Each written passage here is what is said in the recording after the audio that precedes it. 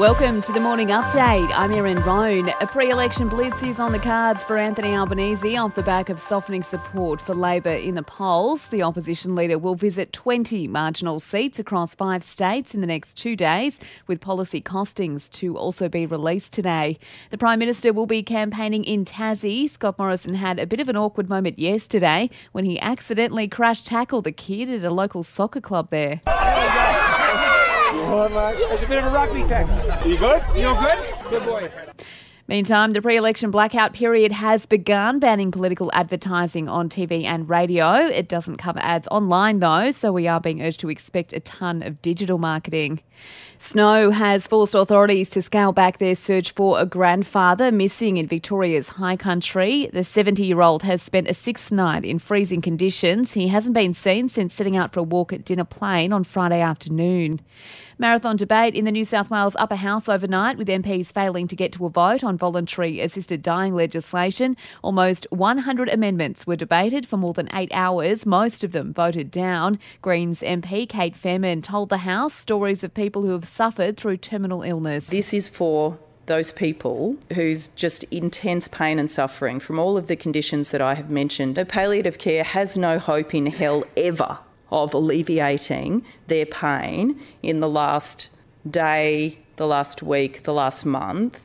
There's now just one amendment to be discussed, with the vote tipped to get underway this morning. Former St Kilda player Sam Fisher is facing drugs charges following a police raid on his home in Sandringham. The 79-year-old has been charged with trafficking a large commercial quantity of drugs. Overseas, a Russian soldier has pleaded guilty to shooting dead a Ukrainian civilian as one of the first war crimes trials gets underway. He claims his commander told him to kill the 62-year-old, who was unarmed and on a bicycle, because they were afraid he'd give away their position. And research shows a cuddle from your partner can reduce stress, but only if you're a woman. A group of around 80 people in romantic relationships took part in a stress test, with hugs found to reduce stress indicators like cortisol in females. The effect wasn't replicated in men, though. In sport, pop star Cody Simpson has officially made the switch to professional swimmer. He's made his way into the national squad for the Commonwealth Games and FINA World Champs. Shayna Jack has also made it onto the squad after a 2-year doping ban. And for even more sports news, make sure you check out the Sports Update. You'll find it wherever you're listening to this show. In entertainment news, and Taylor Swift has given the commencement address at New York University. She was also given an honorary doctorate. Not the type of doctor you would want around in case of an emergency.